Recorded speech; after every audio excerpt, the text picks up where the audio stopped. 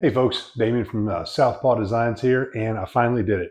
I made the final decision as to which program that I prefer to use for work with my CNC. If you've watched any of my videos before, I've kind of jumped around with Fusion 360 as well as Easel, and I might have mentioned that I was getting into using VCarve. Well, I finally made that decision. I'm going with VCarve, and what I'd like to do is take a few minutes and show you some of the things that made me decide to go with this software as opposed to as opposed to the others.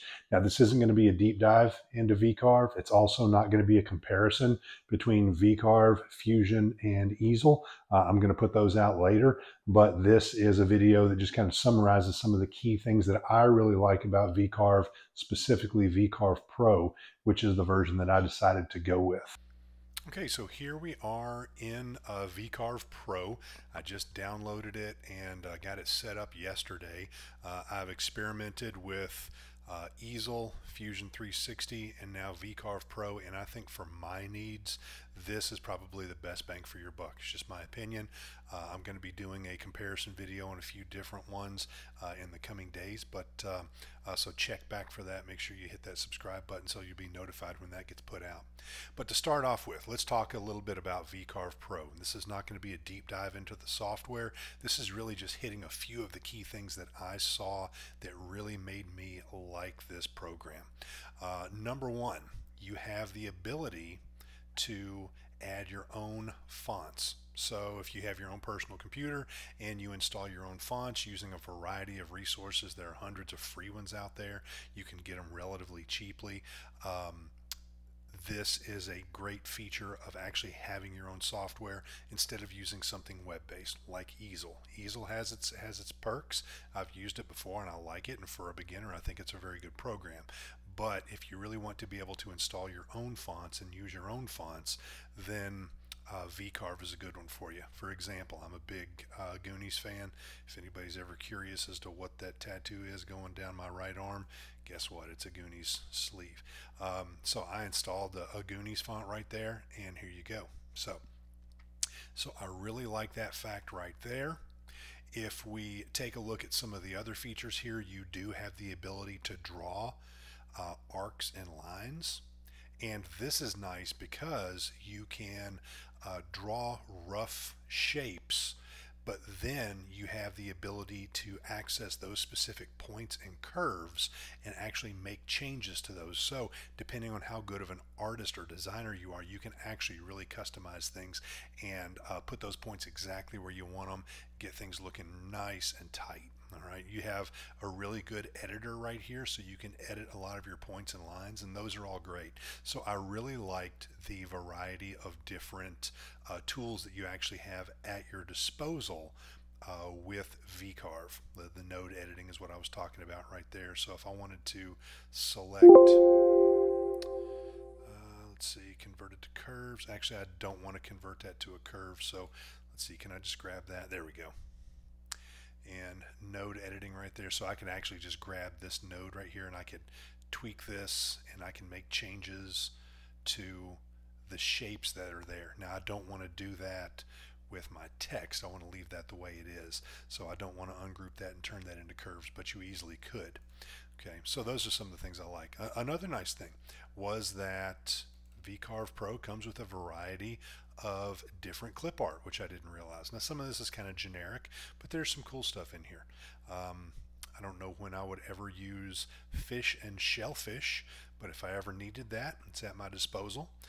There are a variety of decorative shapes, plaques, that kind of thing, so those things come in handy.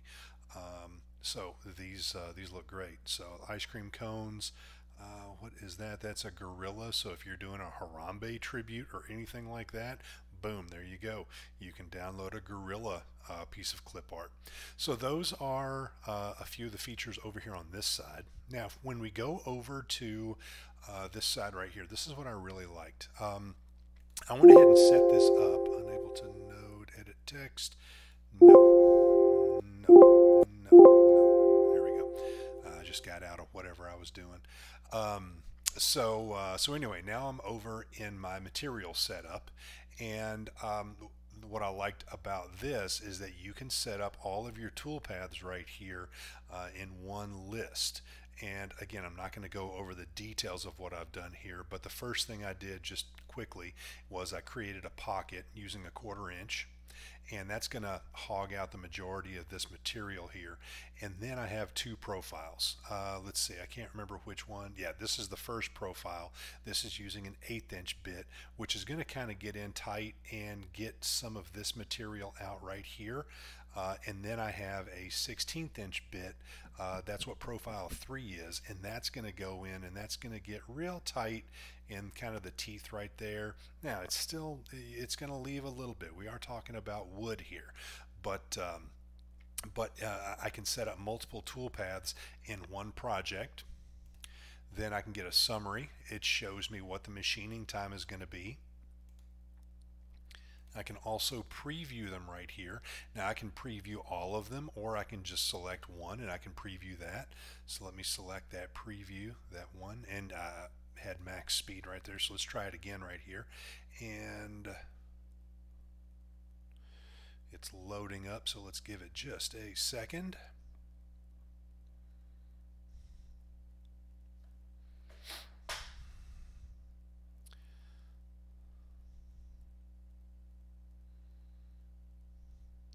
I think it's actually still loading here.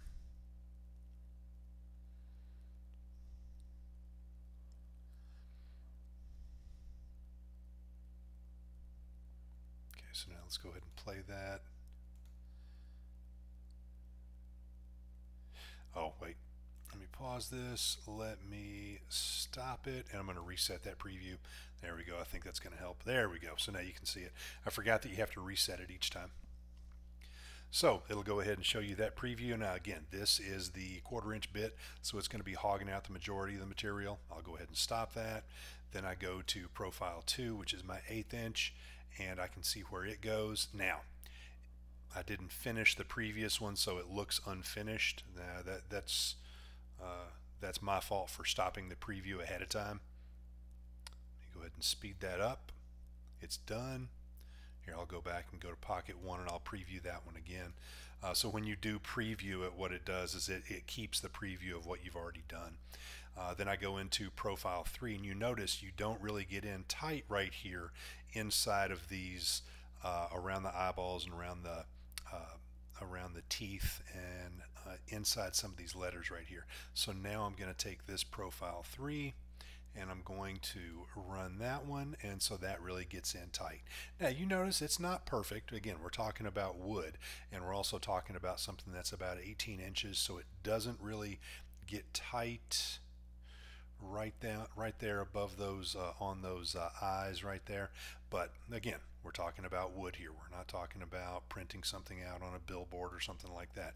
It's 18 inches. So there you go. Here was something else that I thought was great. Previously, what I would do is I would make sure to write down what all my tool paths, what all my settings were. But right here, you have this create job sheet, and this is awesome. And I'm going to go ahead and create it again.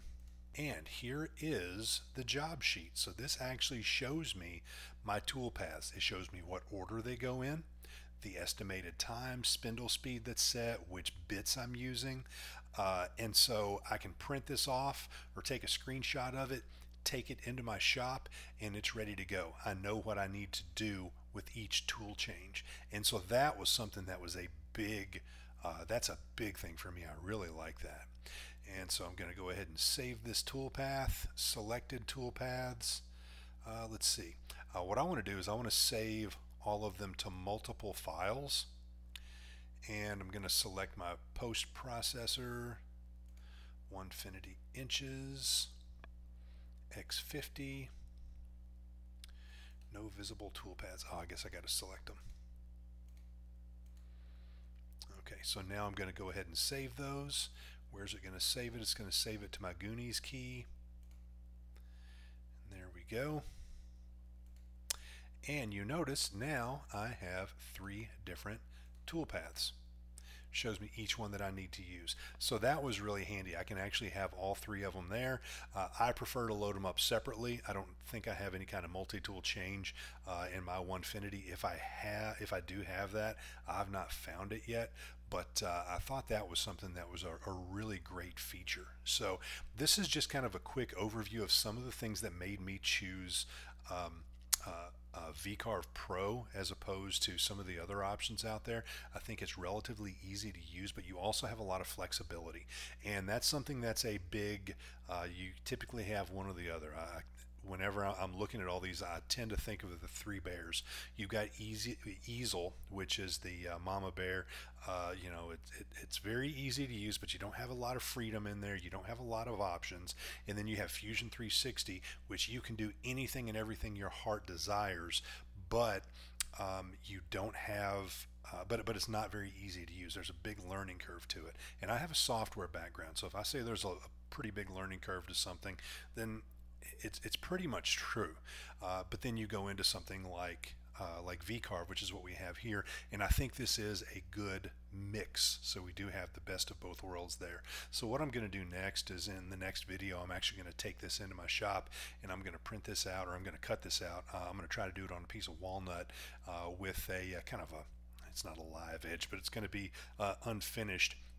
And we're going to see how that turns out. But that will be in a different video that I'll link at the end of this one when it's ready. Also, I've put out several videos on a variety of different topics, from traditional woodworking to CNC, and it seems that the CNC videos are the ones that really get a lot of traction, that you guys are really coming to my channel to see. So I'm going to keep on putting out more CNC content in the coming weeks. So please make sure you subscribe below so you can stay up to date on everything new that's coming up.